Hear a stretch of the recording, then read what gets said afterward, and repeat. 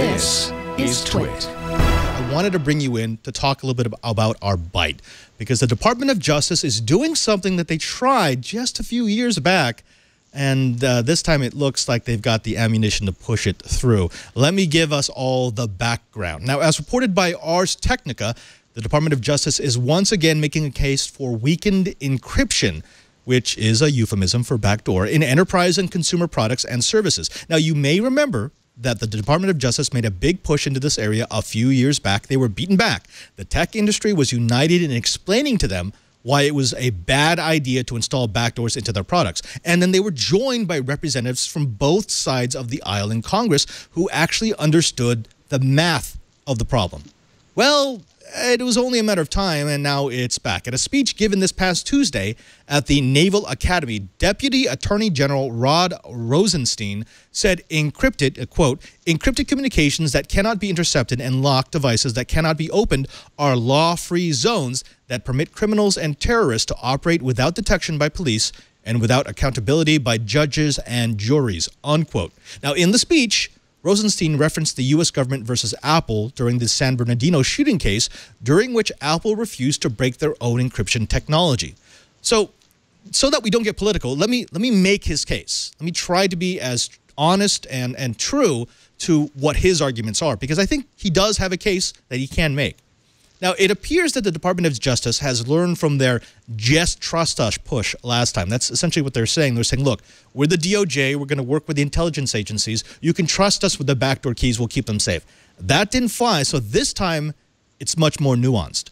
He acknowledged that encryption is important. In fact, he said, quote, encryption is a foundational element of data security and authentication, and that it is essential to the growth and flourishing of the digital economy, and that we in law enforcement have no desire to undermine it, unquote. So he understands that. That's a big area of sensitivity.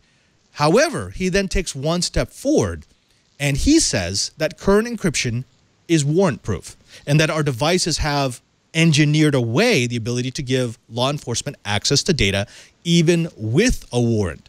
So he drones on for a while, but his sell was this. He knows that hardware companies typically maintain private keys that are used to sign software updates for their devices. What he's suggesting, or what he seems to suggest, is those keys are well guarded by the companies, so why couldn't the government guard them as well? Okay, so I think that's an honest representation of what he's asked for. Of course, he's testing it out at a speech where it's going to be relatively popular, but now they're going to have to sell it to the public. Let's go ahead and open this up. Denise, you're our guest, so I'm going to give this to you first. This sounds like the same stuff that we got with the Clipper chip and with the first and second and third rounds of backdoors. Is this really different, or are they just using different language to make us think that it's different? I feel like you're onto something there, that we're hearing sort of a question of semantics here. This also reminds me of the back and forth between Apple and the FBI when they wanted Apple to write code that would have let them into the iPhone of the San Bernardino shooter. And Apple had a bunch of reasons why it wasn't going to cooperate with the FBI to make that happen. The legal bases that Apple was trotting out there never got tested by a court because, as we all know, the FBI got into that device without Apple's help. But one of the arguments that Apple would have made there, and that companies other than Apple or along with Apple may make now in response to what you've just described, is a First Amendment argument, because there is precedent out there that establishes that code can be speech protected by the First Amendment.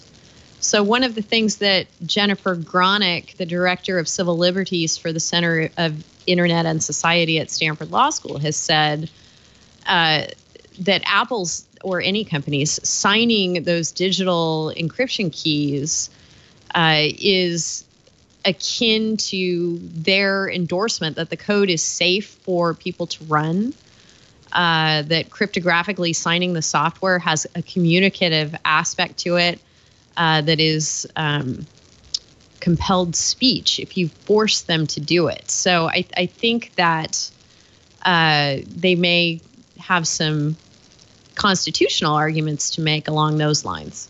All right. Now, let's back up a little bit, because we both brought up the San Bernardino case where the government was trying to compel Apple to invent a technology. Because you have to remember that the Apple encryption, Apple security was actually very tight, very well designed. There wasn't a set of keys that Apple could turn over to the U.S. government and say, we'll use these to get into the device. The U.S. government was actually trying to say, gather together some engineers, make a technology to break your encryption, and then give that technology to us, and we will only use it one time. Now, as you mentioned, that case was dropped before it went to a decision because the FBI said, well, we found another way to get in. But also, there was a lot of analysis at the time, and I believe this came up on TWiET, that the FBI didn't want this going to a decision, because if it did, it would quite possibly create a precedent making their jobs even harder. Was that about right? Yeah, absolutely. I think that both parties had their own reasons for being happy that they didn't have to take it further at that time. But, you know, if the Department of Justice heads down the road that you've described, we may see those arguments being made again in a different context, different setting. Right. Lou, let me throw over to you. Now, there is an interesting sidestep that is taking place here, because they know that if they jump into the, well, we want to backdoor into the encryption, we want to backdoor into the encryption, that it's just going to meet the same resistance that they did last time, that the same experts are going to come out and say you can't have weakened encryption. Weakened encryption is the same thing as having no encryption. So what the DOJ here is doing, and I think it's actually much better than what they did in the past, is they're saying, look, you can keep your encryption. However, the keys that you use to sign software that updates these devices, if we can get access to these keys, then we can force an update onto a device in question and bypass that, because now we own the operating system, so it doesn't matter what encryption that they've added onto it aftermarket. Is that really different, or is it really just moving it slightly down the pipeline? So anytime anytime you give away the keys of the kingdom to more than one person, the less that security becomes effective. So now you're saying that, now they're saying, okay, well, hardware manufacturers have the key. I have the key because I know the passwords and ways to unlock it. Now somebody else. So now you have this three-way, and again, your system is only as good as its weakest link.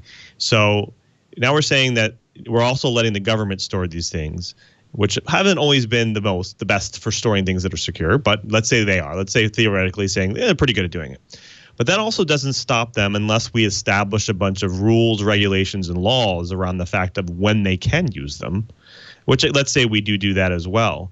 So, now we're getting closer to what we really want is we potentially have one additional person that has the key to the kingdom, but they're restricted for when they use it, and they can only use it during specific circumstances, and it's very secure. But to get to those points is, I would say, years of work and millions and millions of dollars to get there. So, I get the argument, but I don't think it's very soon. All right. Now, Chibert, let me throw to you here, because there's an interesting point to be made that I think you can uniquely make. You've had experience in this area, and that is, I think most of us would agree that law enforcement should be able to get in devices and access data once they've obtained a warrant. So if they've gone through the legal process, we believe that. We believe in the system of law. That's what we do here. However, the incongruency comes from the fact that that last part, after the warrant is issued, is how do you get into the device?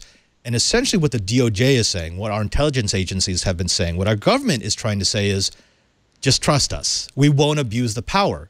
Unfortunately, we've had way too many examples of them abusing that power.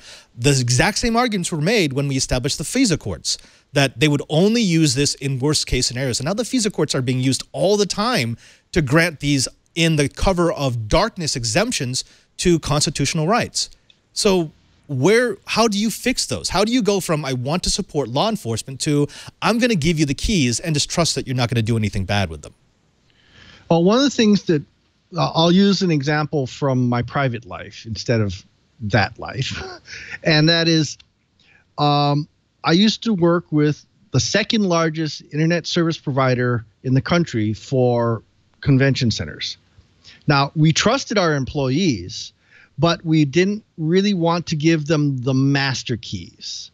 So what we used to do is anytime one of our people were at a convention center and we needed to make some hands-on changes to, say, the boundary router, we would issue them a set, basically a password that was a one-time. I could get in once, and it would immediately disable after we logged in.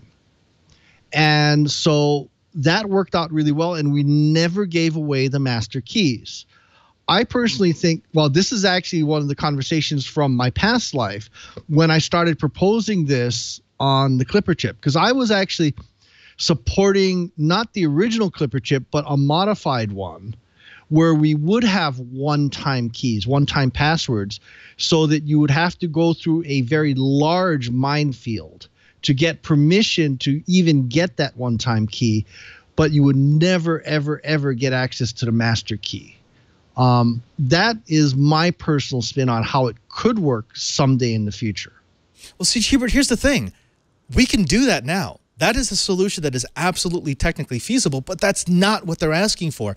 And that's why it's got a lot of us who watch this for a living who are saying, if you're not asking for that, and instead you're just asking us to trust you, it means we shouldn't trust you because you know that this is a possibility. It's just not really a possibility that gives you what you truly want, and that is unfiltered, unfettered access to the data.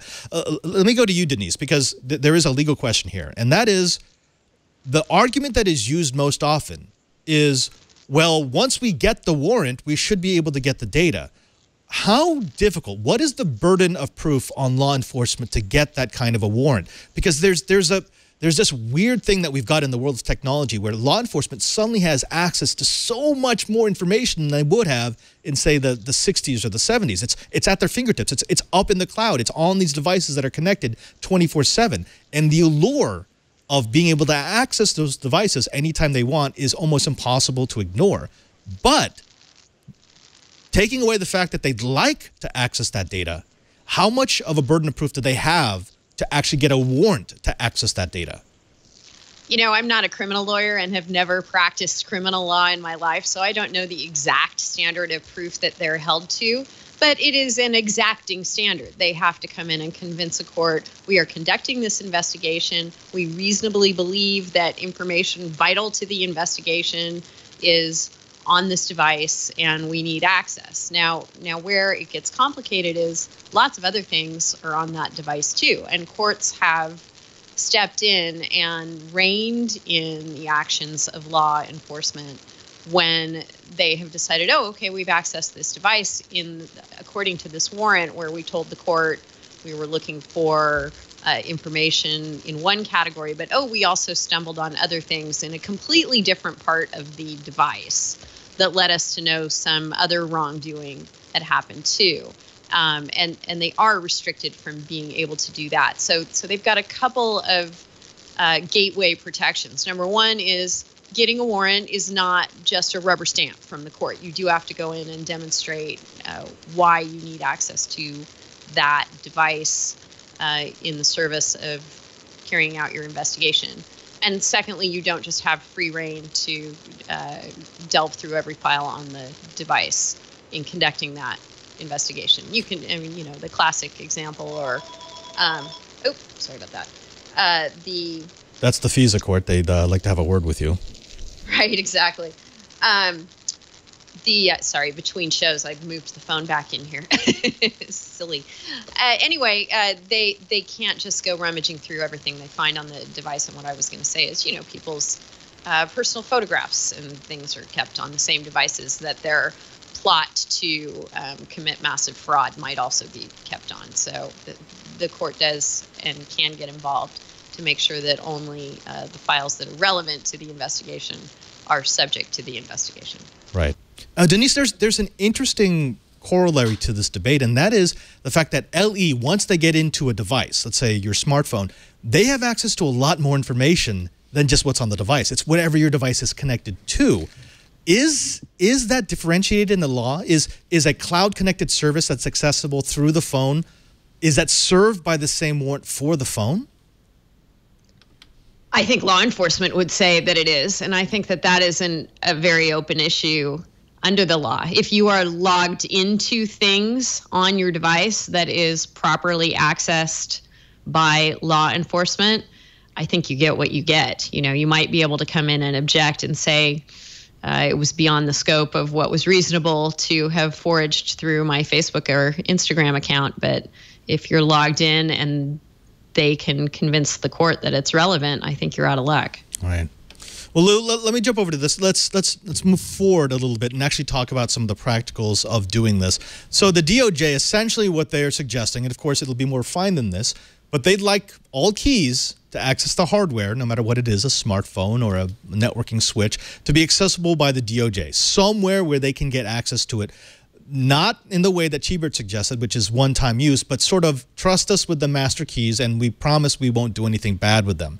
Is this something that the regular, typical non-TWiET audience will understand? Will Joe Schmo on the street understand what it means that the government controls the keys to install software on his phone?